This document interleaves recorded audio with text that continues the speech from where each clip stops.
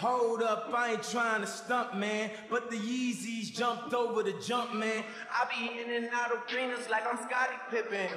Left my elbow in the pot, a la Vince Carter. Bitch, you weren't with me shooting in the gym? James Harden with the range on me, nigga, way back. Coach, they won't knock me off my pivot, get it. Been flowing stupid since Vince Carter was on some through the legs arm and a hoop shit. And you can live through anything if magic made it. Ladies and gentlemen, if you don't know, now you do. Yes, sir. We are back. Round of applause for yourselves. Springtime basketball is upon us. This is your guy, Marcellus Ease, and we got a few good things on the docket for today. For starters, Lemon Pepper Lou, aka Lou Williams, where he gave great insight to a lot of athletes' lives once they leave the NBA. And he touched base on many dynamics playing out from family life to the players going broke. So we'll hear from what the great Lemon Pepper Lou had to say. And we'll also take a look at Anthony Edwards and some of his antics that played out during All-Star Weekend. Edwards, like many other players in his class, guys like Zion Williams, Ja Morant, are they ready to grab the mantle and carry the NBA forward and making sure that the league is progressing to ensure that the next generation is cashing the same quality checks that they are? We'll take a look at some of the dynamics playing out in that situation. And finally, Kevin Durant and his agent Rich Kleiman had did a sit down where they touched base on various topics ranging on his impact in OKC to the GOAT convo, all the way to topics such as Kevin Durant being a leader. This was great insight to the inner workings of the mysterious NBA legend Kevin Durant. So right now, with the landscape being what it is as far as the tech evolving, and it's allowing players to have their own mediums, basically becoming their own media networks in a way. It gives us supporters of the NBA and just watchers and lovers of it a brand new angle coming directly from the players. There's no more middleman. So Lemon Pepper Lou, aka Lou Williams, had did a sit down in which he spoke about players going broke only after a few years of retirement. Now, being financially savvy is not a thing many of us are taught, especially through the school system and even the higher ends of the educational system. Money is really never taught. And for a lot of people, because they don't come from a background generational wise that come from money, when someone in the family does tend to get money, they sort of get tricked into paying bills. This tends to happen for a lot of people that become the main breadwinners for their family. They eventually get cornered to being in a position where they're balling out on bills. But Lemon Pepper Lou touched base on this. You guys check it out, and every once in a while, I'll check in. But that's how athletes go broke. A lot of people think it's like you just got a reckless spending habit. Yeah. It ain't that we got reckless spending habits. We just got crazy overhead, and once the checks stop, it gets completely different. If you got $40,000, $50,000 in bills a month, right? But you making $500,000 every 2 weeks, that shit is That's right up. Yeah, it's a drop in the bucket. And that $500,000, they're not even taking taxes out. That's how a lot of players get trapped. At $500,000, like 40 to almost 50% of that, depending on what state you in, already goes to the government. You're supposed to put that aside. Life and the NBA players, what's the average? 4 years. 4 years. Wow. 4 years. 4 years is the average lifespan of an NBA career. And it take us 5 years after that to go broke. And have to figure it out, the majority of us. Damn. But it's overhead, bro. It's overhead, it's bad investments, it's bad management. And that's another way you go broke. Investing into some shit you know ain't gonna work.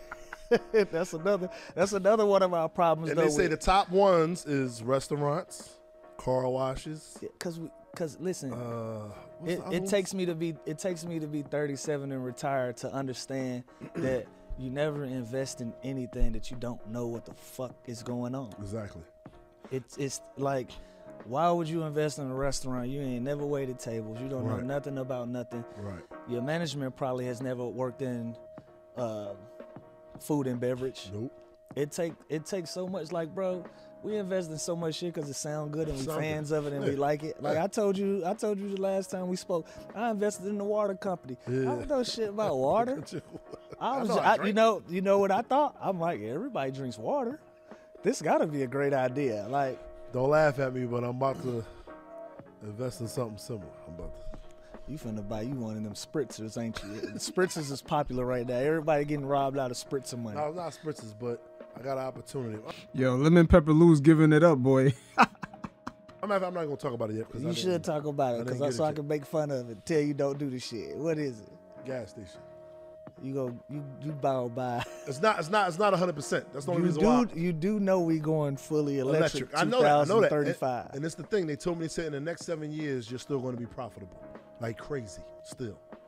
How? After the 7 years, though, he said shit gonna get tight. That's why he said. Let me ask you a question. Go ahead. See, that's why we shouldn't invest in shit we don't know nothing about. True. Because you saying he telling you in 7 years you still gonna be profitable. You're 70% to the mark of extinction. You don't think that the market is everybody gonna start saying, well, let me kind of go this way. Yeah, I'm gonna sell. No, he's not telling me 100%. He's not telling me 50%. What kind of? He said 20%. What kind? Oh shit! Don't worry about it. We got ghost already. All right, we're not doing it. We're not. That's a sign. That's a sign. I'm not investing. It definitely shouldn't do it. But you know, depending on where you're from, you see all kinds of hustles. And just know on the millionaire level, there's the same type of hustles. They just disguise them different. Maybe the person drives a nicer car, or maybe they're wearing a 3-piece suit. They got the right Louis Vuitton shoes, but they're running the same game on that level. Because just over the years of players speaking, it seems like they're always being asked to invest in this, 50 grand on that. There seems to be people running the same type of gas station. Oh, let's start a suit business or a t-shirt company. And like Lemon Pepper Lou said, the water hustle. Some of the players, depending on their background, where they come from, they've seen all types of gimmicks. But on the millionaire level, I don't think some of them realize the hustle is the same. It's just that the suit that they're wearing while they're explaining it to you is more expensive. What kind of gas station, bro? Gas station with a little mini market. He said you got to do gas station with a mini market because that's how you make extra money with the whole. What's the? It's a brand name or y'all? It's a brand name. I'm not gonna say the brand name, but it's a brand name. Far as the brand name is gonna give us money as well too, because of the brand name, using the brand name. How much does a gas station cost? I gotta go to all my paperwork and all that. See, you shouldn't do this shit. Facts. Yo, it's crazy how these guys get into this. They tend to come at these athletes or celebrities in almost a group. They'll say like, hey, we got 4 or 5 people pooling their money. The person would ask for 20 grand from each person. But at the end of the day, these things never work out. They never tend to work out. I don't know why guys just keep going for this. They act like they're going to put a little 20,000 into something and it's going to generate millions. Never makes sense. Supposed to be able to just no, because my financial advisor is doing all with so me. That's all right. So that goes to my point. Like, think about, I came into the NBA, I was 17. Right. You just gotta trust that somebody telling you, yo, True. this is a good idea. True. You know what I'm saying? When a lot of times we probably gonna hire management that's just gonna gonna take care of everything. It's just gonna be your local guy that watched you play since you was a kid. He seems like a pretty cool businessman. How much you need? I got you, bro. and we. Man, that's a whole economy right there. That is a whole fucking economy. Just taking advantage of what these guys don't know when they're getting their first couple of millions. Put all his money in his hands to invest in shit that we've never ever understood or did any research or have any background in, and we throw tons of money. Like 250 grand is a ton of money. I don't care how much money you make. No, it is. But see, I only had to put that much. You know what I'm saying? He told me, look, I just want you to see how it is. I'll give you 20%. So that's what I'm saying. A motherfucker telling you, man, just throw 250 in there. Listen, listen. I don't want to do it. Hey, listen. How much was your S600 you got? Oh, let me not tell you. Come on, man. We don't, bro. Hypothetically speaking, if you had an S600 outside, how much do you think that S600 is? How much I paid for that? It was like 110. I think we got a confirmation. 110. I think like 110. Would you toss a motherfucker your keys to 2 of them? Hell no. So again, it's language when these people talk to us about investing. Right. That's true. 250. Just throw 250 in there. Right. Like I done threw so many 250s at some shit that true. I never got back. You had more 250s than me though. You had more 250s than me. It's because I've thrown a lot of 250s at shit that didn't work. Right. like to this date, I can't really even hang my hat on a real investment that I can really be proud of.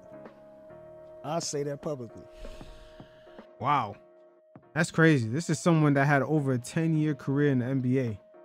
And not one of them, not one of those people that approached him, hey, throw some money into this, that he could say he's proud of that shit.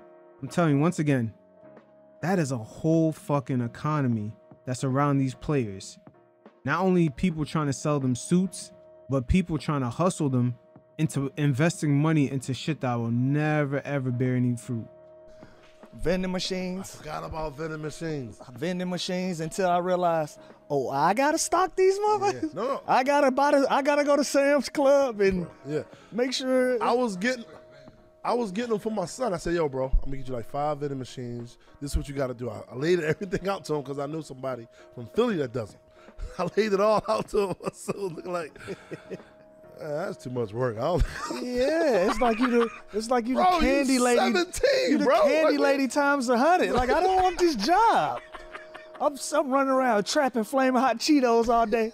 35 cents a bag. I don't want this fucking gig, Dad. And they tell you, and you gotta find places to put them. That's the hardest part. But see, I feel like it's a Ponzi scheme because you from Philly, I'm from Atlanta. Right. And people are telling us to invest in some of the same bullshit. See? New hustles, man. Different levels. On the millionaire levels, I think the players are finally coming to, like, okay, we seen this shit in the streets when we was growing up, but damn, this shit, no matter what level you climb up to, they're running the same game. It's just wearing a different suit. But the average NBA player plays for 4 years, and then the following 5 years, they go broke. Easy numbers game, bro. Yeah. Easy numbers game. I do it like this. You make $5 million, 2.5 of that gone. You got agent fees, probably another 50 of that gone. You got your dues. A lot of people don't know we got dues for the NBPA. So yeah, you got dues. So everybody put their money in the pot. So you figure you got 450 NBA players. I think the dues is 15 to 20 grand a year. Everybody put it in the pot. That's how we able to get our health care and all of that type of shit. I didn't know that. And they also got to pay into escrow. Very underrated thing. They got to pay into that escrow in which the owners actually hold. And if the league doesn't hit a certain revenue point or too many teams took losses, the players actually don't get that money back. I believe last year, a lot of the players got the money back. I think Stephen Curry even made like $3 million off of that. But yeah, there's escrow tax. There's all kinds of fees these guys got to pay. But once again, in the media, you always see the number that gets advertised is the number before taxes. So off rip, just on the tax portion, before you even get to the agents, all these other extra fees, you got to take 50% off. But Lou's going to break it down right here. He's going to let you know how much does a player truly pay out in order to make $1 million. Yeah, you got dues. Then you got your personal staff. Right. So I'm talking about just the staff of financial advisor. There's probably 1%. Agent at a high number is gonna get 4%. Right. But you can negotiate from 1 to 4. Okay. So before you look up, you probably at 1.5 million off of 5 with nothing. And these Benzes that we keep talking about in these mansions and shit, these girlfriends and these Chanel bags. Before you know it, you not a millionaire no more. Right. You a high thousandaire. On paper, you can tell a motherfucker, fuck you, I'm a millionaire. Right. In real life, a lot of that pie gone. God. A lot of that pie is gone, and they tricked you into just being, into just fucking paying bills. That's the trick. They have you just sitting there paying bills. You paying insurance on cars you don't even drive. You paying a house that gotta get maintenance on it, landscaping, all kinds of shit. You end up just being a baller on paying bills. Yeah, so again, and we 17, 18-year-old kids, these are our first experiences. It's gonna take us, I don't care what you go to school for, it's gonna take you 5-6 years of that experience to even realize what's happening to you. Right. Facts. It takes most regular adults in regular jobs to hit their 30s and 40s to understand financially what they're supposed to be doing. Like, can you imagine an NBA player getting millions of dollars as a teenager? Once again, that's a whole fucking economy in itself. just trying to hustle them out of their money. You know what I'm saying? Like I was. Hey, listen, man. I had a week. I bought a Ferrari and a Lamborghini in the same week, and I rationalized it with my financial advisor, and he was like, I can't legally tell you what to do with your money, but I don't think that's a good decision. Right. And I said, it's cool. I make a bunch of this shit. That's what you told him. I did. But Once again, Lemon Pepper Lou giving it up, boy. Damn. He just fucked off his money. Oh my God. That's crazy. In a week. Those 2 cars in a week, and as soon as he drove it off the lot, just the value he lost on those 2 cars alone is insane. And you know, on those checks, he didn't even pay taxes on it yet. Once again, the players are responsible for holding off their portion that they're supposed to pay the taxes. The league does not do that for them. And when you really think about it, it's kind of a double finesse. Like, the league has them sign these $1 million contracts, but they pay them weekly. So the league is actually building up interest on that money that they owe the players. They got all the NBA salaries lumped in a pot, and they're having these guys sign 5, 6, 7-year deals, while at the same time they give them their money week by week, and they're collecting interest on it. So there's money being made on top of the player's salary that's given out. And this is for the league as a whole. But I was young. What year was this? What year? You remember? Man, I had to be 24. I had to be 24, 25 years old. So it was like the 6th or 7th season? Yeah, see? Damn. Remember when I told you I don't remember a goddamn thing? Yeah, But people around me, so 2012. That's considered the 4th wall right there. Remember we were talking earlier? Yeah, Like, what's the 4th wall? Yeah, That's the 4th wall with him. paying this motherfucker to. But no, like you want to enjoy some of this stuff too, Yeah, you bro. do. Like you want to enjoy it, and so it's nobody sitting there giving you real numbers because it's coming in so fast. Money coming in so fast. That's just a contract. Like you might have a shoe deal, you might have some endorsements, so you feel like this shit is gonna be forever. It was a culture shock to me. The first week I didn't get a big check from being retired, where it was like, oh, I gotta figure this shit out. Yeah, like life has begun. Like I feel like my life really started when I retired, bro, because I never spent that much time at home. Never read. Listen, all my mail. My mom has a habit of coming to my house with a shoebox, taking all my mail, taking it to her house, coming back the next day like, boy, you got shit to pay. You don't look at your mail. I'm like, how I'm gonna look at my mail? You come get it every day. You've been doing this for 20 years. Right. You know what I'm saying? So that was my first time of really introducing myself to my real life. And once again, on that $1 million level, a lot of these guys get tricked in to just becoming ballers of just paying bills. Yeah. Like I had never spent weeks at a time in my own crib. So is that another reason where they say a lot of when athletes retire, they get a divorce too? Because now they home so much. And that home dynamic is definitely going to be different because the players can no longer hide behind a lot of those large checks, just giving their girls out money and just not being around. They really interact with their family in spurts. You don't really know the woman you married. Like, I'm from Atlanta. Right. If I'm playing for the Clippers, she might move with me, but I'm on the road 3-4 nights a week. I only got to deal with her for 2 nights at a time. And that's another mistake players do. Depending on where they get traded to, they end up buying a house in that city, not realizing that, hey, the league has services set up to get players rentals. It doesn't make sense for them in every city that they go to buy a mansion. I never, ever understand that. Because at the end of the day, most of these guys, they live out in LA. Most of them. You dig what I'm saying? I got to deal with her 2 nights at a time during the week. You know how we keep her happy? Keep sending her to the mall. That's how you keep her quiet. That's why it's okay. It's okay. I understand. It's a sacrifice. I'll stay home with the kids. Right. It's okay. You know why? Because she can shop in peace. Right. You ain't in her fucking ear. Face. And you on the road doing whatever you doing. She ain't in your ear. Come home 2 days out that week. Play family. And then you retire and you got to deal with this shit 24/7. And you like, hold on, lady. You're not going to roll over, play family. Not going to roll over, play family like that. Yo, Lou really giving it up. He ain't lying, though. He ain't lying. They got to play family all of a sudden. They got to play citizen and play family. That is a culture shock to a lot of players. I seen Dwayne Wade say he need therapy after retirement. We see Melo going through it. A lot of these guys go through it when they first retire because their whole identity has always been surrounded as being that basketball player, and now they don't have their regular routine.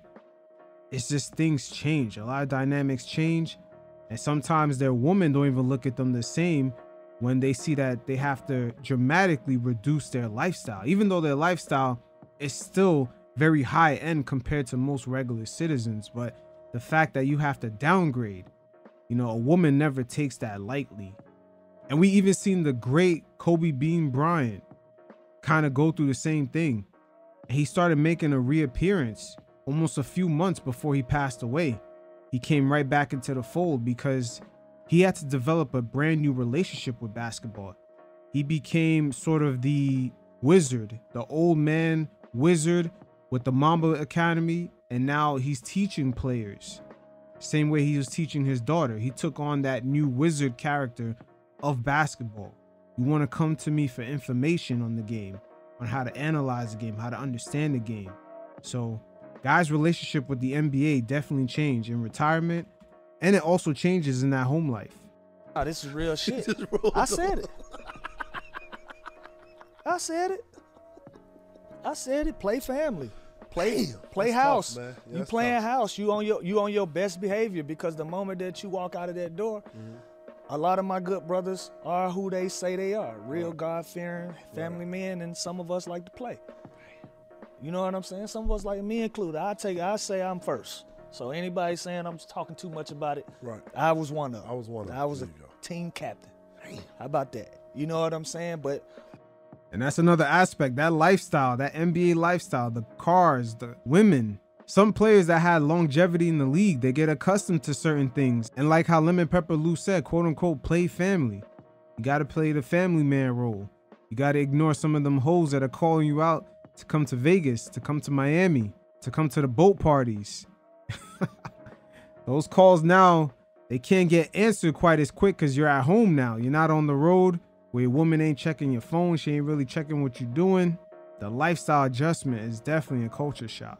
that's the reality. So when you get to a place where, like I said, I was single, so I'm coming home with just my crib. Yeah. But At one imagine- point, you weren't single though. You had. No, I had Yeah, two yeah. separate cracks at having a family. Yeah. It just didn't work out. But Right. Yeah, now they're coming home. The children are crying. All kinds of shit going on around them. They got to hear the woman nagging. It's just a lot of these guys, man, they have two deaths. They have their real death whenever it comes, but they have their athletic death. The time when they have to retire from the league and actually pivot away from that NBA lifestyle. It's definitely a culture shock. you come home and you got that scenario where you got a wife, and let's say you don't even have kids involved, or you got a long-time girlfriend. Y'all really got to get to know each other for real, because he's used to spending time with you, Then dip it. getting the fuck out of here. Right. Spending time with you, getting the fuck out of here. So how you gonna keep her happy when every your keep her happy button is send her to the mall? Right. Damn. Woo. Lemon Pepper Lou giving it up, boy. I always wonder why certain players get married to women that they randomly meet when they're in the league. They just met them for a summer, had a good time, and now that's their wife. Most of these guys, if they didn't come into the league with a woman that they already knew from a young age when they didn't have anything, they kind of got to go the Derek Jeter route. They can have their fun while they're in the league, but marry that woman when you're around her 24/7 and you don't have to fly to 100 different places in a season. They actually get a better understanding if this woman fits into their life. But that's why we sometimes see the divorce rate so high for these guys outside of retirement, because those days of you just throwing a bag at her when you do some dumb shit and you just send her shopping, those days are over. Once again, you got to cut your lifestyle. You're not getting those $1 million checks again. So those little band-aids you used to throw at your woman, it's no longer working. And when your kids start getting on your nerves, you don't have to kind of push it to the side because you're about to fly out to an away game. You actually got to be there. A lot of these guys don't even understand their kids in full because they only really had the opportunity to be there with their children in spurts. And that $500,000 check that you got last week, that ain't a $500,000 check this week. So this week you got to tell her, I can still send you to the mall, but like Oh, let me see. Yeah, let me see, because our overhead is already high at that point. You see, by the time the players have to start cutting down their lifestyle, what's not going to be cut down is their overhead. You still have those 3 cribs that you own across the country. There's got to be maintenance on those homes, housekeepers, landscapers. You got all these luxury cars. You're not even driving, but you're paying high ass insurance on. You still probably have agent fees that you still owe, or taxes you haven't paid because maybe when you first got into the league, you didn't know that you were supposed to save half of your check. Or even worse, sometimes these players get to borrow money from the bank. These are special kind of loans that celebrities and multi-millionaire, I would say entertainers on that level, they actually get different types of loans from the bank.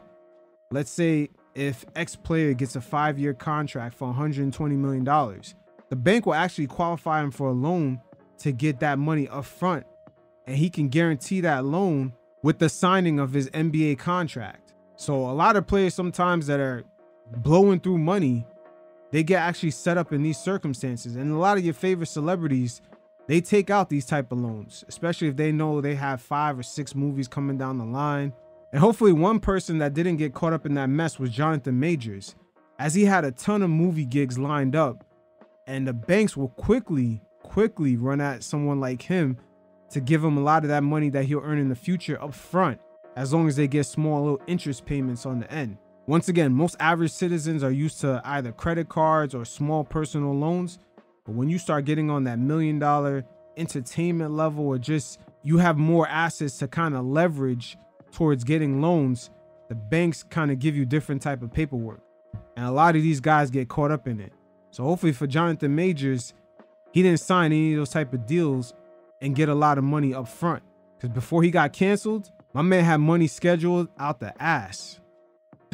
Let me see what else I got on the forecast before Right. we spend the money on that. And that's when a lot of those dynamics, what you're used to, and the life that y'all have been accustomed to having for years at a time. Right. Like this is, you talk about a career worth of time, bro. If you're a 10-year vet, and let's add the kids in. Bring the kids into the scenario. Now the kids getting older. You don't want them to move every time you move. You might be at the tail end of your career where you're going to have a bunch of stops. Right. That's just how it go at the end of your career. Your ass just starts sliding all over the place. You know what I'm saying? Now you got a 9-year-old. You don't want that 9-year-old to not have a consistent home, consistent friends, build a sense of community, build a sense of herself, you know, be able to grow and become herself. So now you say, well, wifey, you stay at home. You stay where you are with the baby or with the babies or whatever. I'm going to go out on the road. So now you spending months at a time without your family. So when you come home, man, y'all don't know who y'all are for longer than Who that little nigga? Yeah, for real. Straight up. Because you know what it is?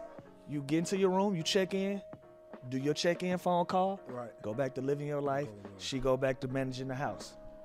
So you know your wife for 5 minutes at a time, for real. Wow. So hell yeah, she leaving your ass when that shit, when the shit that keep a smile on her face ain't there no more. That resource ain't there no more, and it get different. So there you have it. That money can't be a mask anymore. But Lemon and Pepper Lou definitely gave it up. Definitely put things into proper perspective on some of the dynamics that play out within players and their personal lives, as well as on the court. Just some of the dynamics financially that plays out within the organizations. But once that money runs out, the life that they lived, I mean, an NBA player could have a baby while he's in the league, and then by the time he gets out, that baby's like 10, 11 years old. All that time missed. There are consequences for that.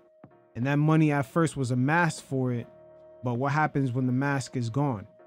So great to hear this perspective from Lou Will. Like I said, this is a very unique time and space where we can hear directly from the players, no more middleman, and guys could definitely get their shit off. So as the landscape of the NBA continues to change, we're hearing rumblings of who's going to be the next generational star to actually take over and be the face of the league. As guys like LeBron James continue to go up there in age, but just like the players before him, they made sure that the game was in a proper place for the future players to come in and continue to enjoy the spoils of all the revenue that's coming into the league.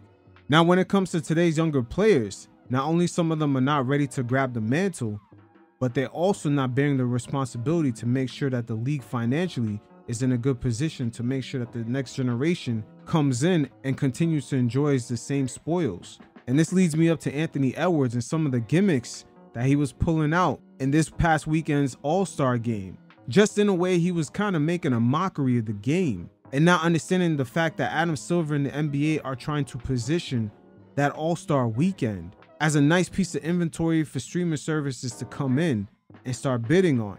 It's more money for the league, thus more money for you, and more money for the future players coming in. And make no mistake about it, the money is not guaranteed, because the CEO of Turner/Warner Brothers, David Zaslav, had made a comment last year that they're going to be very conservative when approaching the NBA on renegotiations, and they actually, quote unquote, don't really need the NBA. So these type of comments coming out during an investor meeting means that the league still has to be in a good position where they're putting out a good product to get other bidders and other suitors to make sure the money keeps climbing up. But I'm not sure if Adam Silver is not prepping the younger stars of the NBA to make sure that they're carrying the mantle of the league and putting out a good product on the floor, as Anthony Edwards made quite a few comments this All-Star weekend, beginning at one of the practices.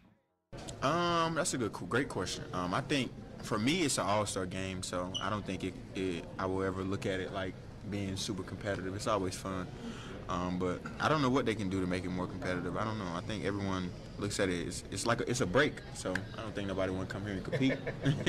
Edwards got to have a better poker face than that. Of course, everybody knows you guys don't want to compete, but still, man, you got to be political about these type of situations, because that 5-year extension you got for $260 million did not necessarily come from the fans. That's the corporate sponsors that allow you to cash those large checks. But his antics just didn't quite stop there. He also did another interview during a Saturday practice, and he seemed clueless about just the overall weekend and even the order of events. What you looking forward to? What event Saturday night? Saturday night, what event? I don't even know the events. Skills, dunk, three-point. That's tonight. That's tonight, right? That's tonight. Oh yeah, tomorrow. I'm tripping. Man, where you at, man? I'm tripping. Yeah, I'm looking forward to Cat being in a three-point contest, 100%. Yeah. For sure. For sure. And lastly, what is your goal in the All-Star game? Like, what are you trying to do? I'm gonna shoot all left hand the whole game. I seen you doing that in performance right now. I'm gonna shoot a left hand the entire game. That's gonna mess up your field goal percentage, though. It's an All-Star game. Ain't no field goal percentage. Do your thing, brother. Thank you for joining me, man. I don't know if Ant-Man was getting lit during the whole weekend, but damn, that shit was bad. He just did not give a fuck. But we got to understand, Silver was really desperate to try to leverage this All-Star game as a piece of inventory during the television negotiations, the same way the NFL leveraged their wild card weekend. The NFL got $100 million off of a wild card weekend. That's not even a real important part of the playoffs. The NBA is in a prime position to do the same, but the players are dropping the bag. Look at Adam Silver's stress during his annual All-Star Game presser about making sure that the players understood there has to be a level of competitiveness in this All-Star Game. And I think we sat down with the players and we listened to them. We said, all right, we have to return to basketball, back to basketball, so to speak. It's about the game. And that's ultimately how we're going to be judged. I think sometimes when you're in the market for an All-Star game and you're having fun at all the events and the parties and all those other things, people often are saying to me, I've been doing this a lot of years, before the game even takes place on Sunday night, it's been a fantastic All-Star weekend. And then, of course, if the game is lousy, then you all just doing your jobs and representing what's happening here to the world, the reports are it was a lousy All-Star because the game wasn't that exciting. And frankly, fans are able to vote by what they watch, too. They have so many options. So the thought was here, we sat down with the players, we said, let's return to a focus on the game of basketball. Let's come pretty close to your typical routine. We still want the opportunity to introduce to fans around the world the All-Star rosters. We still want to have a little bit of fun at halftime, but so just add a slight amount of time, and let's see what we get. My sense is it's a combination of discussions that the leadership of the players are having with the All-Stars. I think discussions Joe Dumars is having directly with players, frankly, having Joe Dumars and his credibility in the league office, I think we're going to see a good game tomorrow night. So right there, we're seeing the reason why Adam Silver has switched the format. He spoke to the players. He spoke to other leaders like Joe Dumars about the level of competition and getting some sort of product out there that they could pitch while they're in TV negotiations. So you saw there at the very end, he said he was expecting at least somewhat of a level of competition. He got guys back to their same regular routines. They don't have to stand and wait for 20, 30-minute intros. The halftime doesn't have to be as long, but yet the players still didn't give a fuck. There's a lack of understanding. There was a money play here, a major money play. The league, think about it, the league could have got enough money for certain segments of this All-Star weekend, whether it be the Friday night, Saturday night, or parts of Sunday. They could have got something just only available in one of these tech companies that are trying to grow their audience. They don't mind even grabbing the celebrity game as long as it's advertised, let's say, solely on Netflix. That's for Netflix to gain a subscriber base, an audience that they never had access to. So right now, it's looking like the league kind of blew this position. And you could see it play out no further than Adam Silver's reaction when announcing the winners of the All-Star game. You could hear it in the sound of his voice, just a disappointment. And to the Eastern Conference All-Stars, you scored the most points. Well, congratulations. Silver did not even announce a winner. He just said you guys scored the most points. And if we take a step back and look at some of the star players that are in this game, around the time they came into the league, the cap had went up in 2017. So the money was already a lot bigger once they got to the league. And now the cap is about to go up again. And the same guys who benefited in 2017 are now in their prime, and they're about to benefit again from the cap going up.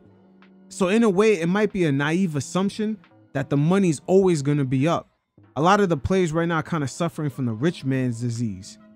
And you see it play out no further than the younger stars of the league like Edwards, Zion Williams, Ja Morant continue to fumble the bag as being a face, being an image of the league.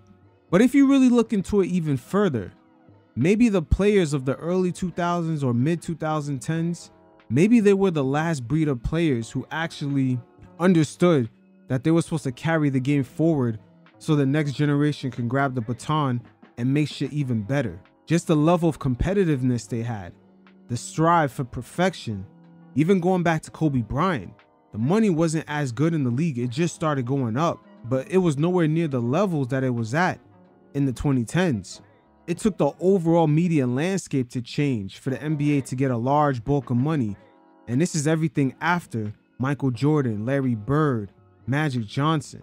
The NBA really didn't start getting large TV money until they got on ESPN in the mid or early 2000s. But Kobe was definitely the last dying breed of players who understood you wanted to match up and play against the best.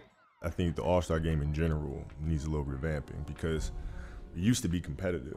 Yeah. It used to be competitive, and fans want to see the best pickup game in the world. That's what this is. They don't want to see you running up and down and dunking and doing all this crazy.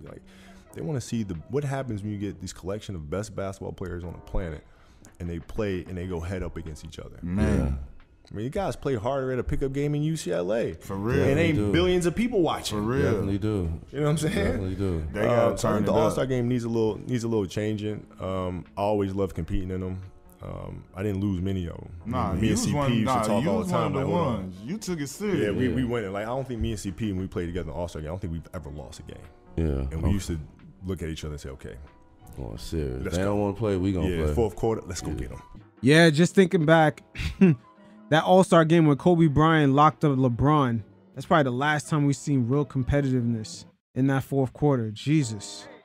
But the influx of money the league is getting right now is not a guarantee.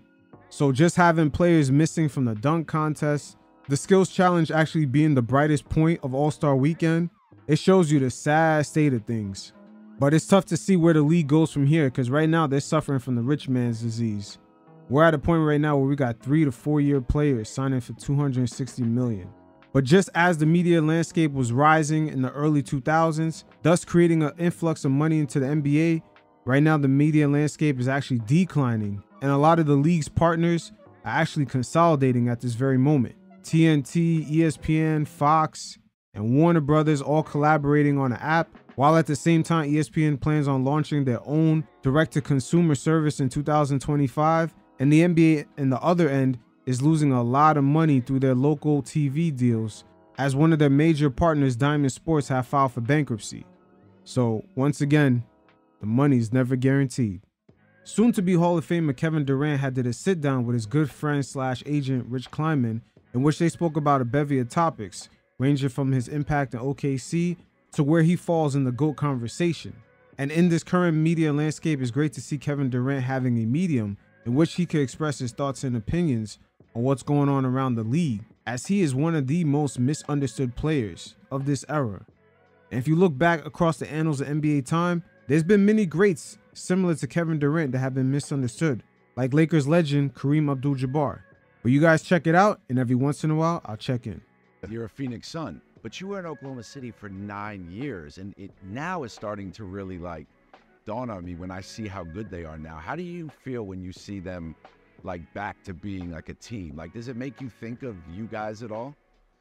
No, I mean, I knew that the leadership there was smart enough to figure out how to continue to build the brand for one, and then build the team. When you have your first entry into the NBA is Sam Presti, you got great players like Russ, James, myself, Serge Ibaka. You got veterans like Perk. And as a young GM, Sam was 30 when he was a GM. I didn't realize that. I mean, when I got 30 and I was 19 at the time, but he was 30 years old as a GM in the NBA. That's insane. So we all were going through this maturation process and just figuring out what it is to be in the NBA in these positions. Damn, Sam Presti was 30. He must be a wizard by now. He's putting on a clinic, a fucking masterclass on how to rebuild an organization after losing 3 stars. They pretty much drafted back-to-back MVPs. I've never seen this before. And I kind of knew how smart Sam was, that he'll figure it out. You know what I'm saying? But the craziest part is seeing the city itself. Because when I first got there, it was one skyscraper building, not many hotels. It wasn't much going on downtown. It was just a raw city that hasn't been exposed to it feel like it was exposed to the rest of the country. And now you go there, they have resort hotels, they got multiple skyscraper buildings, and building towards eventually having an all-star game there, which does so much for a city. You know what I'm saying? So I look at my time at OKC from that perspective, because we helped build a city up more so than just build a fan base for basketball. I felt like we built up the core and the culture of what this town is going to be about, And OKC should definitely show much love to Kevin Durant. There was a year in which a tornado devastated down there, and Kevin Durant donated millions of dollars to get people back on their feet. And all of that stuff comes together, and I realized what it's like not having a team in your market as opposed to having one, So for us to be expansion and do what we're doing now and to see where they are now, I feel a part of it. Sam Presti took me in, your whole coaching staff, and I swear to you, as a New York sports fan, and New York sports fans are the best. I always stand behind New York, obviously. But I had never seen a connection like fans and players had, I had seen in Oklahoma City, where when I walked in, the people at the concession or the people that were taking your ticket felt like they were your family, right? Yeah. But I feel like the thing was, you did grow up with that city, and that city grew up with you, and it felt like a family loss, and it was bigger than basketball. And the Warriors part of it was just all right, that'll add to the fire, but it was really that this family had to separate. Yeah, and I understood that, and I didn't underestimate people's feelings about me not being a part of that family anymore. I took that in and gave it thought and understood what it meant, and gave people their space and time to process it how they processed it, and then we'll have a conversation later. But at the end of the day, Kevin Durant had to do what was best for him. At the time, just creating a winning formula with Russell Westbrook as his wingman, it just reached its peak. And as simple as that. Because now, even looking back, no one has nowhere near the playoff success with Russell Westbrook as their wingman than KD. And this is after Westbrook has been with LeBron James, James Harden, Carmelo Anthony, and with Paul George. I respected how real those feelings were and how real that family we built were. And I think regardless of me having that jersey on, it's going to still feel that way because OKC now has done, how many years now? 15, 16 years of its existence. They really are into the alumni now. And I can feel that when I go back. I can feel that talking to my former teammates. And that makes me feel proud because, like, we really started that organization off. And that's a testament to everybody there because they built that family. We all did, but it was encouraged every day that, like, yo, this is who we is. This is who we are when we come to Oklahoma City. Only major sports franchise in the city. Everybody's rallying around us in the whole state. Hell yeah, they had to ingratiate themselves very carefully in Oklahoma City. They had KD walking around with that Bible. I'm not sure if you guys forgot about that, but he definitely was walking around with that Bible, and it makes sense. You know, you want to relate to the people that's there, but things have definitely advanced since then. And hopefully in the future, they're able to host an All-Star game in that city. Felt that way. And you know what? It's going to age really well. I think so, too. And even though it was rough for me with the fan base and some of the people that worked in the organization for a year or two, it was rough. But when I started to reflect on it, it was just like, it was special what we did, regardless of championships or not. I think that building a culture there so fast like we did, and woo, that statement right there can't even do any justice. Them boys came up so quick. Just that San Antonio Spurs team of 2012. They were so good during the regular season. And Durant and Westbrook came out of nowhere and just dusted them out the playoffs. That's something that's really never talked about. And also the fact that they pushed the Warriors to the brink, where it took an all-time performance from Klay Thompson, just knocking down all those threes to actually get the Warriors out of that series. It's an untold chapter in the Kevin Durant story. Building a core fan base, not just in Oklahoma, around the world. I see people still Thunder fans from those days. That meant a lot. You know, winning championships and being at the highest level, I gained a lot of perspective on, like, what am I truly doing this for? Because when you reach the mountaintop and all we covered is an NBA championship, and when you finally get there, you start to realize, like, this is not it. It's like, it's not the only thing you want to do. It's like you want to continue to keep going after that. Then you do it for a second time. It's just like, damn, have I accomplished everything? What's really pushing me to continue to wake up every day and do this? And it went back down to just like, I truly just love the craft. And that's what's keeping me up every day, regardless of what happens around that and the results from that. I just enjoy the craft. And that's something that's, that I've learned from winning and losing and just being in the league over time, that it's simply about perfecting what I'm doing every day. I feel like that's why it's so hard for people to believe that when you talk about the GOAT conversation, for instance, right, that you're talking about it in that sense. And I think it's hard for people to believe it at all. It's like, I actually think that people don't think you know that everyone has an asterisk next to your championships. Yeah. And I almost say that stuff to... Now, when it comes to Kevin Durant, the same people that have that asterisk for his championships in 2017 and 2018, they have to have the same energy for the championships LeBron has in 2012 and 2013 down in Miami. There's no way, pound for pound, you could convince anyone that the talents of Dwayne Wade and Chris Bosh is not better than having the wingman talents of Klay Thompson and Draymond Green. There's just no way. You could even add Andre Iguodala to that mix. Those three versus those two alone, it's not even close. Dwayne Wade is top 3 shooting guards of all time. Like, LeBron has played with some major talent throughout his career. Challenge people's thinking on why do you even have a GOAT list for one? And what does it actually mean in the grand scheme of things? It's right that you're talking about it in that sense. And I think it's hard for people to believe it at all. It's like, I actually think that people don't think you know that everyone has an asterisk next to your championships. And we also have to put into proper context that the Warriors really drafted all their guys. And their only real acquisitions to the team was Kevin Durant and Andre Iguodala. So it's not like they went out and purchased a super team. They really drafted most of their key players. Got one guy, I believe through trade or through free agency. I believe it was a trade. Developed their second round pick in Draymond Green and went after Kevin Durant.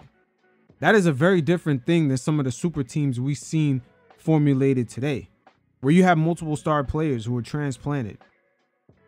I don't think you know that everyone has an asterisk next to your championships. Yeah, and I almost say that stuff to challenge people's thinking on why do you even have a GOAT list for one, and what does it actually mean in the grand scheme of things, and to also highlight that it's such a subjective thing that I can ask 20 people that you may not ever know or talk to who they go, and they may say me. They may say Tracy McGrady or Paul George, but... And also the nuances of the game. What are the rules? The league, every 10 years, they change the rules. I'm not saying necessarily the fundamentals of the game, but they do add certain nuances, you know, the kind of play calling, not allowing the defenders to touch guys a certain way centers have to elevate in the paint. Offensive players today can actually push off with their off arm. The hooking that we've seen James Harden effectively utilize in the mid 2010s. Every decade has its nuances. So you really can't compare. What does it matter? Like, at the end of the day, what truly matters in this thing? You know what I'm saying? And so, like, yeah, I've heard people come up to me and passionately tell me I'm the greatest they ever seen.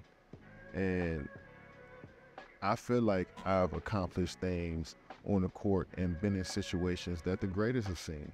So I feel like I can have a conversation about basketball with a Michael Jordan or Kobe Bryant or LeBron James.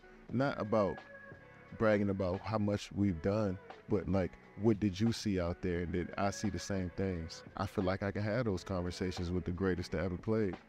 And they would feel comfortable knowing that I understand where they're coming from and their perspective on the game of basketball, because I'm well-traveled and I'm truly a student of the game, on top of me experiencing the same things they did. So when I say this GOAT thing, it's more so like, can I have a real basketball conversations with some of the best that's ever played basketball or walk those sidelines? KD speaking facts right here. A lot of that GOAT conversation is really circle talk. It slowly has become the same way the political theater today plays out. It's just endless banter, back and forth, and guys picking sides. And you see this play out no further than a lot of the major sports media outlets of today. They got analysts completely taking sides with players to the point where they're supposed to be reporting what's going on in the league. But instead, they're really reporting things no different than Fox News would or CNN would. Just like those networks are aligned to certain parties, you see some analysts aligned to certain players. I believe so. Do you care about the asterisk shit, honestly? Do you care when you hear people say it? No, I not as much as I care about the storytelling around the game. Don't dilute the storytelling around the game because of your personal opinions and emotions, and let's just present the facts around the game, because that's what's going to push the game forward. And correct. And the fact is, in 2019, before KD had went down with that Achilles, he definitely was the best player in the league. Make no mistake about it, as he was playing offense and defense. And the reason why I say that is because LeBron James on the defensive end, remember that ticker that a lot of sports segments, especially on ESPN, used to do on LeBron walking on defense. He was stat padding like a motherfucker his last few years in Cleveland. Continue to tell a history the right way. If we revised history based on how you personally feel, now you're getting in the way of the story.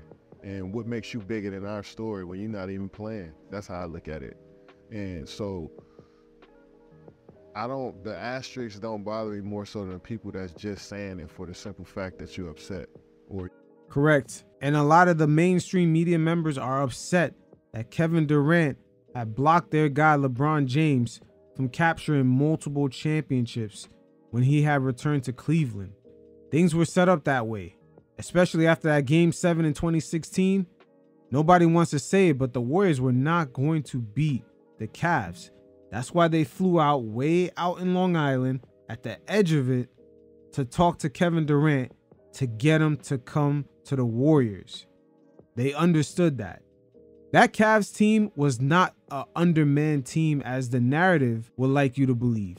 When they had went up against a 73-win Warriors team in that 2016 finals, Las Vegas had the Cavs as the favorites. That team was fucking stacked. Why it went to Game 7, that didn't make any fucking sense. You're emotional. It's just like, I know what I did. Obviously, this in the record books, it's black and white. It's stamped to me. Let's have a real high-level conversation about basketball sometimes. Don't just bucket Kevin as one of the best scorers on the face of the earth. Yeah. And then the GOAT conversation. But you can then acknowledge, like, for that conversation, they're going to leave me out unless I do X, Y, and Z. But in this conversation where hoopers know and people that want to talk about basketball. Now for Kevin Durant, he is going to have to prove himself and win a championship on his own. Not all championships are created equal. Kobe Bryant winning that championship over the Boston Celtics in 2010, he solidified his legacy. LeBron James' 2016 championship in Cleveland solidified his legacy. For Kevin Durant, him going out on his own, especially after Stephen Curry solidified his legacy with that championship in 2022, Durant now is going to have to follow suit because the narrative will always be they won one without you. You see, before the Warriors had not won a championship without KD, at least Durant had that to fall back on. They can't say I'm not a champion because the Warriors have never done nothing without me. Even though they did win a championship in 2015, but a lot of us understand the context behind that. The Cavs were pretty much injury riddled, and there was not as much respect put on that 2015 championship. Like I said, not all championships are created equal. So now, after Stephen Curry's 2022 championship, the pressure is now on KD. It's a sport. I'll be in any conversation. Yeah. You're comfortable with that? Yeah, and I don't mind jumping in that conversation of people who say I need to prove something to them to do X, Y, and Z, because I know my history. I know what I've done, so I can have those conversations too. And then I could just talk basketball with people who don't look at stuff like that. All I knew was storytelling around the NBA as a kid. I wasn't watching every game. I didn't have the NBA package. I couldn't, you know what I'm saying? It was one TV in the house and there's 5 or 6 of us. I couldn't turn on what I wanted to turn on as the youngest. And so when they listen and hear about what's going on with the game, I feel like it has, in order for that kid to truly get the best experience of what it's like, the truth has to be told. And what I'm saying is bigger than just me. It's just the overall fact of what's going on in the NBA and the storytelling around the NBA. It should be. Yeah, the storytelling is very fucked up. Once again, it's similar to the political landscape in which now sports reporting, you have to take sides, which is something that has never existed before. But as far as Kevin Durant, if you tell the story, he's going to have to win a championship on his own because Steph definitely applied that pressure after his beautiful, masterful performance in the 2022 NBA Finals. He's another one that had to solidify himself by getting a championship on his own. He beat that Boston Celtics team with Andrew Wiggins as his second best player. Magnificent performance by Curry. Based on facts more so than whoever's writing this personal bias opinion. Yeah. Well, sadly, there's space for both. Most networks, lean towards one version of it. And pound for pound, the people that are talking about it really do know the game. A lot of them know the game. But, we know what sells. And I think what's unfortunate is that, let's look at your body of work. That's not. Yeah, what sells, going back to the media talk, what sells for a lot of media members is that they're all following that Trump formula. I'm going to pick a side, you pick a side, and we got a debate. That Trump formula has trickled down into sports. Even look at the accolades that are accumulated. Just look at the seasons of the numbers. We're going to get to that. You know what I'm saying? And how long are those seasons and those numbers, how consistent those numbers are. That to me is a career. And no matter how many accolades you accumulate, like I have high level respect for Stephon Marbury, and he has no accolades or no real stake in any of these conversations. But you look at it, you look at the 9 or 10 seasons that he played. You know what I'm saying? Well, but that's the thing. So then when you talk about the GOAT conversation, right? Come on, KD. Come on, KD. Stephon Marbury don't have the same type of talent level as you. The expectations are completely different. If you want a seat at the GOAT table, there's certain requirements. And I understand some of it is definitely nuanced, but there are tables sectioned off just outside of that GOAT table in which you see players like John Stockton are sitting at, Allen Iverson is sitting at, Chris Paul is going to be sitting at one of those tables. They are different tables, make no mistake about it. But that GOAT table, it's only a selective few. And there's certain requirements in order to sit at that table. And speaking of someone that's sitting on one of the sides table, you could throw in Charles Barkley in there. There's actually more people sitting just outside the GOAT table than there's actually room for more people to come and join that GOAT table. There's so many players sitting just outside of that. That's how much rarefied air is in that section. And no matter how many accolades you accumulate, like I have high level respect for Stephon Marbury, and he has no accolades or no real stake in any of these conversations. But you look at it, you look at the 9 or 10 seasons that he played. You know what I'm saying? Well, but that's the thing. So then when you talk about the GOAT conversation, right? And I'm not here advocating for you to be in it or not be in it. I'm saying that.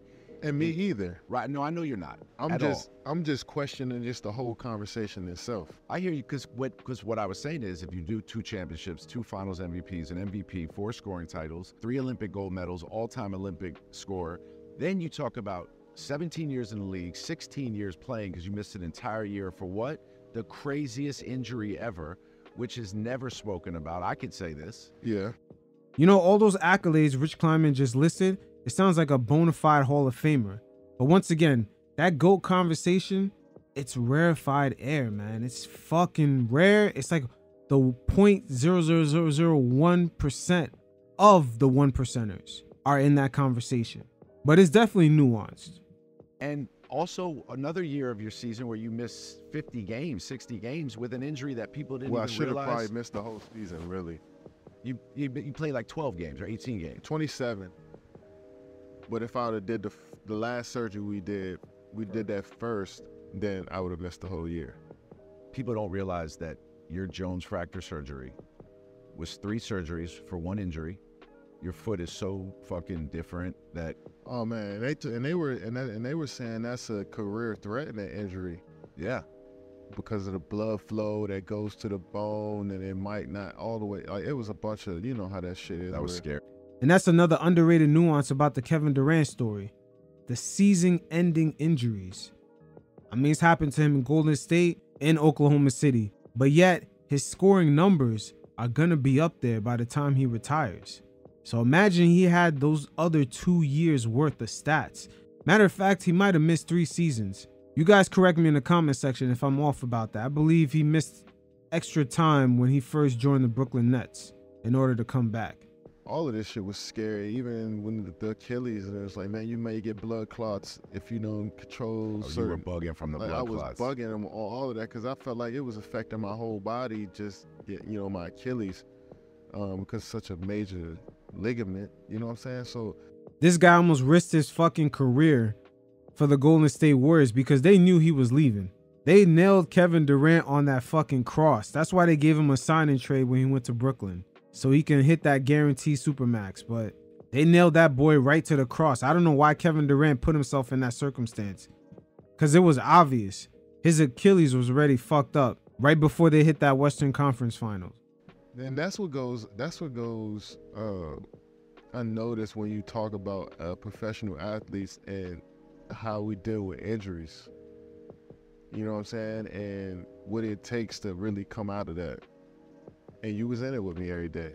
Bro, went to all 3 surgeries with you, obviously, but the third one, I had back surgery 3 days before. Oh yeah, I remember that. And you took you was on a flight, not even first class. No, first seat class, then, bro. Seat This then was lean middle back. seat, last row of the plane joint. And like this. You had, what was it? This I surgery? had the microdiscectomy or some shit. Yep. Then I remember you get to the Bay, and you remember the first year in the Bay, you got hurt in D.C. We go to get an MRI or an X-ray. They look at it and they say that you're probably out for the year. And oh my gosh! They remember what happened? They told us that I was out for the year, and there's then a 30-45 minute wait period before they called us back. So imagine that 30 to 45 minutes, we were in. Bro, tears. Yes. Because you had just left. That's the beautiful side about this landscape that we're in right now, where you hear it directly from the players. And to see Kevin Durant bounce back from both of those surgeries, especially the way he performed in Brooklyn, just having his toe in the line, he could have led that team to the finals and perhaps won the championship. It goes to show you how good of a player he is. Much respect to KD. From Oklahoma City to the Bay, you were bumping, and if you got hurt and they kept playing and winning, like, there was so much stress on you, there was so much bullshit that, like, what, you're out for the year? Yeah, it was just, and it was devastating. It was totally devastating to the point where it's just flat out tears as soon as they said that. Because it's just like, come on, it can't play out this way. No. But then when we got the call, let's tell you how bad DC traffic is. We still in the car 45 minutes later on the way to the hotel, and they called us and told us that there's a 4 or 6 week injury, and just a bone bruise, and I was so relieved, and we almost celebrated. And I remember that next morning, Zaza because Zaza the one that fell into my leg, he was so distraught. Like, I felt so bad for him. It's like 6 or 7 in the morning. He knocked on my door now. And he's just so apologizing so much. I felt so bad, but he didn't realize that, like, yo, you didn't get that news we got. No, he's straight up. And then get the other news we got. So I was like, I was excited at that time. So I was like, Zab, man, it's all good. I'm good. gonna I'll see you right in the back. playoffs. I see you. Hold it down for me. And that eased his mind too. And I love Zaza. That's one of my favorite teammates ever.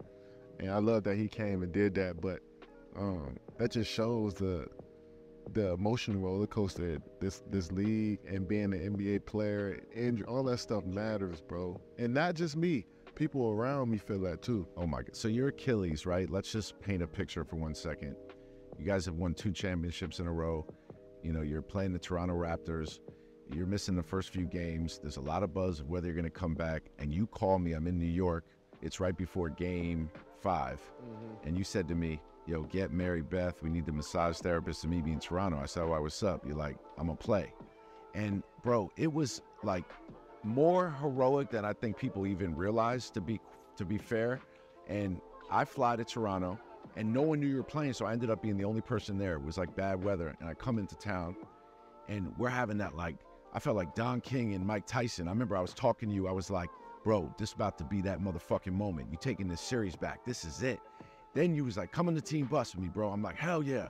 I wore sweats because I was like, I got to be in the moment. Yeah. So I wore Warrior sweats. I got on the bus. I remember Dre. Now right here, I think Kleiman's putting a little sauce on it, because Kevin Durant was at the end of his contract, about to be an unrestricted free agent. And it was clearly obvious there was something wrong with his Achilles. And for the Golden State Warriors, they were pressuring him to return. And it was almost looking like that was going to be the first time the NBA audience was going to see a franchise pretty much nail a player to the cross to try to win a championship. Kevin Durant is lucky his career didn't end that night. Dap me up. And this was a bucket list moment for me. And then the fucking arena buzzing, Drake there. And what happened after that was honestly like a movie, a fucking movie. We're in the back with 4 doctors, Bob, the team's not even back, and no one can talk. And it's obvious you tore your Achilles. Do you remember that moment still like it was yesterday? Do you block that shit out? No, I remember it. It's a huge moment in my life, man. It's a life-changing moment. As I was walking back, I knew. Man, most people thought his career was done. It was obvious something was already wrong with him. To throw him out there was crazy. I know Rich Kleiman told him, fuck the Warriors. We already leaving. Forget it. But the pressure was really on. And we seen in real time how aggressive the Warriors really are. Remember, this past trade deadline, they hit up the LA Lakers to test the temperature on what they could do to get LeBron on their team. So the Warriors do have an understanding that them getting to the NBA Finals is not really guaranteed. As we've seen, it took years later in order for them to return to their exact final spot. For a fact that it was done. Because when I was walking, it wasn't, I didn't feel like I had a normal foot. Like, it felt like my foot was hanging, but I was just walking on my heel, and I couldn't feel anything else but my heel. So I'm like, this is no way I can even walk straight or try to walk straight right now. So I know it's just not like no strain or nothing. And I felt and I heard a pop. It's 20,000 people in there. It's the finals, and I heard a pop. So I'm like, oh my gosh. And my whole basketball career just flashed before my eyes. Everything. Yep, because he was warned. KD was warned. Why would his whole basketball career flash before his eyes? Because he was already fucking warned that if he makes that move and play in that game in Toronto, that could be the end of his career. Everything I did, everything that I thought about, all my favorite moments, all my bad moments, it flashed. And that's why if you watch, I'm just sitting there gazing into the crowd before somebody came over and helped me up, because I'm just like, this shit is over with. Like, I truly don't know what I'm about to be. And that's a nerve-wracking feeling when you don't know who you are. That was facts. And that's why I said Rich Kleiman putting extra sauce on it. The fact that KD's going out there to sacrifice himself when literally after these finals, he will be an unrestricted free agent. So he could have had possibly a career-ending injury followed by having no guaranteed contract behind it. So just in that one night, Kevin Durant could have went from being a basketball player to now having to search for a new identity because his NBA life is basically over. Scary shit. You know what I'm saying? And as I was walking back, you know, I seen everybody, and Kyle Lowry was trying to settle the crowd down. I seen Drake over there upset. Drake's I love that dude so much, bro. Like, you knew and he knew. And everybody knew KD. Come on, everybody knew. Him tearing his Achilles right there didn't shock anybody.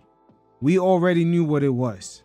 That's why the Warriors gave you that sign-in trade when you decided to go to Brooklyn in free agency. They didn't have to do that, but they did it as a gesture to signal to other potential free agents that we're not going to do KD like that. But that shit looked bad on that franchise, that they were willing to do that, knowing that KD was going to bounce from that franchise regardless. Because I tell him everything. And I seen how mad he was about it. And then as I went back to the locker room, they give you this test where I guess they squeeze on your calf to see if your foot will move. And my foot would move, and that's when every doctor knows that. And I remember the doctor did that, and he was just looking around and just didn't say nothing. No one wanted to say shit. He just couldn't say nothing. And I was just like, fuck, this is it. And see, a regular Achilles tear is bad, but the fact that everyone knew that if he hit the court, that shit was going to tear, that's even worse. That is even worse. Once again, KD going down like that was a bad look on the Warriors. Just not even them losing the finals. Just the way they was willing to sacrifice KD shows you how aggressive the Warriors really are when it comes to winning. That's when I knew. I was like, all right, I probably won't go back to the Bay again. And this whole thing is just, this is the end of this whole thing. Yeah, it was just like, this is the end of this whole thing. Like, I had left to come on that road trip, and I didn't even go back to the Bay after that to get my clothes or nothing. Y'all all did that for me. Went straight to New York, got surgery, and was a New Yorker since then. And it was such a defining moment in my career, bro. People don't realize the thoughts that I had as I was going through all of that shit, because it affects your human life at that point. You can't walk, you can't function like a regular human, You got to learn how to walk again, on top of you trying to learn how to be an athlete again. You know what I'm saying? And it was just, man, it was tough. Just because. Once again, for him to come back and play on that level that he did, going up against Giannis and just having his toe on the line, man, that's how good and dedicated of a basketball player that he is. I didn't know what the recovery is like. You just hear about it, you know, and it's different when you go through it. So all I knew was just like, this is the toughest injury ever. It's gonna be hard to come back from. It's a 7, 8, it's a year process. Every day is tedious. That's all I kept hearing. So I'm just, and I knew I knew I can grind out a rehab, but I'm just like, will that even help? You know what I'm saying? I know I get. Damn, KD's coming to tears just thinking about it. Jesus. But will I really be the one that I was before? And that was stressing me out, because I couldn't know until I started. And then my mind started to get at ease when I started playing pickup. When I started going against other players that were in the NBA. And I'm like, I could still drive past him. I could still shoot over this guy. There's certain stuff that I was missing out of my game that I had to build back up again. Like my range from deep, like stopping on a dime, pulling up from deep. Like my fadeaways going right off my leg, pushing off this right leg. I feel like I had to build that stuff up, and it was stressful, but I was like, I still feel solid around the younger players in the league. So that's when I started testing myself out, that's when I got better. And that's when my mind became more at ease, and then I was starting to realize, like, oh, I can do this again. And then it happened over time. Like my first preseason game, I was like, okay. My first 6, 7 games in the league, I was playing all right. I was like, all right. Then my first playoff series, this is the highest intensity of basketball, playing against the Milwaukee Bucks, a champion. I'm like, all right, this is the highest level of ball, and I can play 48 minutes straight. All right, I'm back. That's when I finally realized, like, all right, I'm all right. When you think about that series, KD playing all those minutes, had they gotten past the Bucks, man, his energy level, I don't know if they could have lasted in the finals, but they probably would have won it against CP3 with him just having those meltdowns in crucial moments. But KD was burnt out. I'm surprised he lasted as long as he did in that series against Milwaukee with Kyrie out and James Harden having that hamstring issue. But it shows you the level of talent and dedication he really has coming off that surgery and just performing like that. A lot of guys would not have come back, or it would have taken them 2 or 3 seasons to get back playing like that. I think it's crazy that 2 of the most defining moments in your career, and your career is not nearly done, and you've accomplished so much, is this Achilles injuries on the biggest stage ever. Yeah. And having one of the most epic, iconic games in New York City that came up a quarter of an inch short, right? And I'm not one of them people that's like, man, the media don't treat you right. Like, I get it. We get the asterisks. We get it all. Yeah. We get it all. But what I'm talking about is that, like, a lot of that asterisk, once again, it comes from a lot of media members understanding that KD had blocked LeBron James from perhaps getting his 6 rings. The legacies of KD, Curry, and LeBron are all interlinked. Stephen Curry allowing KD to come to the Golden State Warriors and helping him get over on LeBron. LeBron himself beating KD to get his first NBA championship, and on his pursuit to get multiple rings to perhaps catch up to Jordan and be on that GOAT conversation after the 2016 finals. KD had made that decision to join Golden State. And at the same time, on Kevin Durant's end, Stephen Curry being a bigger star than him while he was at Golden State, and just him never receiving the love and adoration that Curry did, and also the respect of getting those 2 rings, followed by the 2022 championship by Curry, has added even more pressure on KD to prove himself, even though he's a 2-time NBA champion as well as a 2-time MVP. So once again, all their stories are intertwined. You really can't explain one of their legacies without the other. Can we spend a little time on the fact that you are 10th all-time in scoring, you missed 2 full seasons. You're 4th all-time or 3rd all-time in scoring average. You've played 16 years in the NBA. Like you said, one of those seasons you only played 27 games, and every year you're averaging 26, 27, 28, 29, 30, 32, shooting over 50%. That conversation, whether you want to put it in the GOAT, you want to put it in the best hooper ever, that conversation is important. It's important for... That conversation he's describing right there is a first ballot Hall of Famer. But the GOAT conversation is completely different. There's certain criteria that never ever change. Need to have out there, and it's one of the things I wanted to get across in this interview, because when I was hearing you talk about it the other day, everyone went right to your decision. Like, cool, take the decision. Yeah, but also see this. Just see this. Yeah. Do you feel like you have to accomplish more? Are you at all motivated by this, by the story, the narrative? The only thing KD's missing is winning one without Curry. Just win one on your own. Because had Curry had not won that championship in 2022, the narrative would still be, they couldn't really win one without KD. At least he had that to fall back on. Now he does not have that. So the only scenario now is to solidify yourself by getting one on your own without the Golden State Warriors. I wouldn't say I'm motivated by the narrative. Like, I hear it and I understand it, but I've never been motivated by that. You know who was motivated by the narrative? Curry was. Once Durant left, we seen Curry bulked up. He got stronger. He actually was leading his team while guys were going through injuries in the 2021 season, even though it didn't lead to any playoff success or any finals appearance. But Curry led his team throughout that whole season, remaining healthy, looking stronger. And he built himself up to carry that team the following season all the way to the finals to win the championship. And finally getting his own NBA Finals MVP. You know that shit mattered to Curry. It's always been about, can I perfect the craft tonight? Can I be at my best tonight? And that's always the challenge more so than anything. And once I started to understand that, like, this was my goal all along, was to build my craft to the best that I can get it and fitting that into a team, instead of like, I just want to win championships and have these accolades for myself. That's when the game started to become more fun to me. And that's what I lean on more than anything. So once the game... Come on, KD, really, man? If that was the case, you would have stayed in OKC. Come on, man, let's not cap. Is once I don't enjoy that part of it, then that's probably when I think about when it's time for me. But I enjoy so much of, like, even the calls, I'm like, man, fuck, I hated this fucking game tonight. This is a shitty game by us.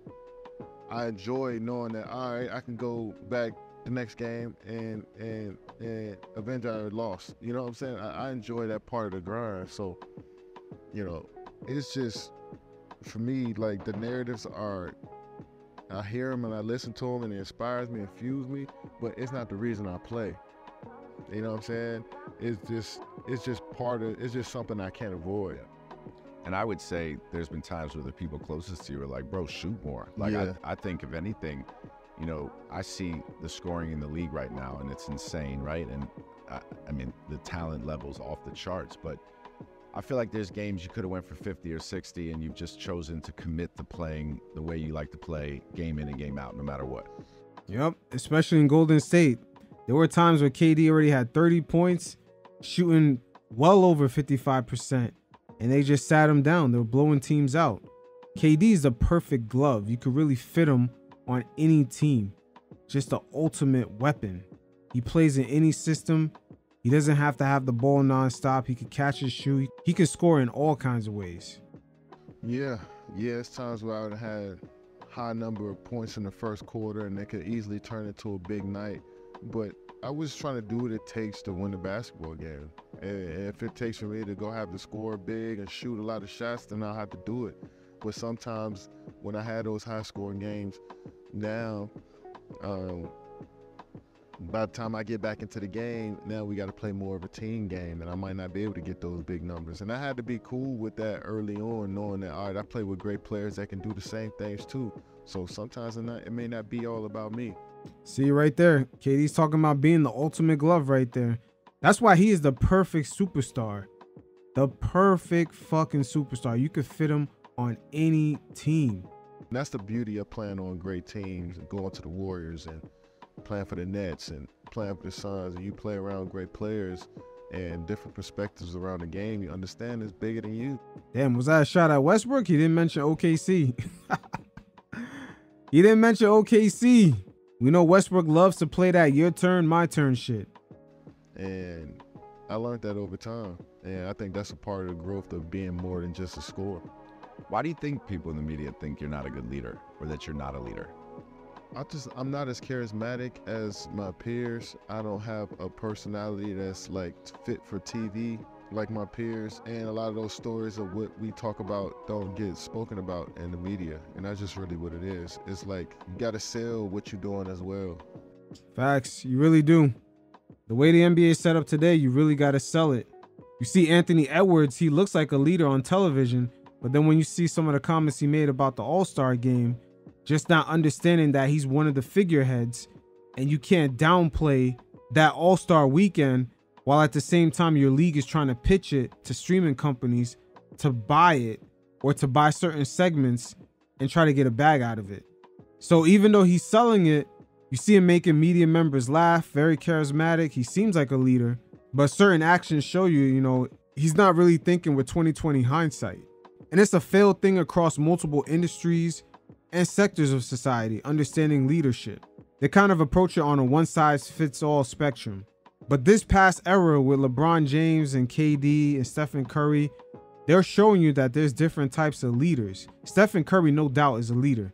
The fact that he let KD come to the team and he was willing to play second fiddle, even though the person who seemed to be most uncomfortable in their role ended up being KD. But Durant does show leadership in his actions as far as his dedication to the game, but as far as him being stoic, especially with the Twitter fingers, and also mainly, he should have ignored the noise about him being in Golden State, because in reality, the Warriors were the perfect place for Durant to actually exist. So there are certain stoic qualities that he is missing, and it doesn't mean that he's not a leader. Once again, leadership is always kind of approach on a one-size-fits-all spectrum. But Kevin Durant throughout his career has shown that he's missing a bit of the stoicism. The following Kyrie to Brooklyn, making your announcement even though you're the top free agent. He made his announcement after Kyrie, and even on his exit kind of played out the same way. Kyrie asked out and then he asked out, even though he just signed a brand new 4-year extension. So there's a lot of holes in his jacket that takes away from him being stoic. I haven't sold it enough, and I feel like I don't feel like I need to. I don't feel like I want people to call me a leader, but I also don't want people to say I'm not one either. You know what I'm saying? Because they don't see. Man, KD, fuck what people think, man. Just do you. God damn. This is the problem with social media. It actually exposed what bothered KD, and that's always been his biggest mistake. You're showing your fucking cards, so people are just gonna continuously troll you, because that's what mainly social media is. There's a lot of trolling. We're in the troll era. That's one of the reasons why the media tends to not like Kawhi Leonard, because he's not on social media. He's not exposing what he likes or don't like. They can't really get to his head. They can't bother him. They don't know how he feels.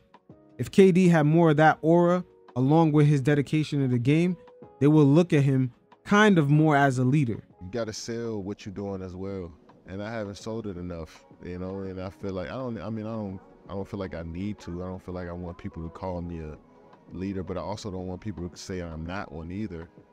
You know what I'm saying? Because they don't see what goes on behind the scenes or what I talk about or my intentions or the relationships that I built with my teammates and support staff. But when guys like that say that, I just got to chalk it up to them just not being aware of what goes on, instead of like wanting to, push a narrative for myself, maybe not a narrative, or tell the truth for myself. Or expose the truth on how great of a leader I am. I don't feel like it's necessary. I just chalk it up to those guys not being aware of who I am. Yeah. And it's okay to be okay with that. And that's where KD has to find comfortability in that. Just as he's comfortable enough to reflect on his career with Rich Kleiman right here. But again, we're in an era now where it's great to see players have a nice medium where they could truly be themselves and kind of give the NBA audience a bit more insight. Because when we reflect on KD's career, he is one of those top tier players of all time. But like any other player, he's a product of his era. So it is what it is. We'll see if he could bring a championship to Phoenix and leave no doubts in the mind of the very same people who put an asterisk next to his name. But hey, that's all we have for today. You fellas definitely hit up the mailbag with any questions.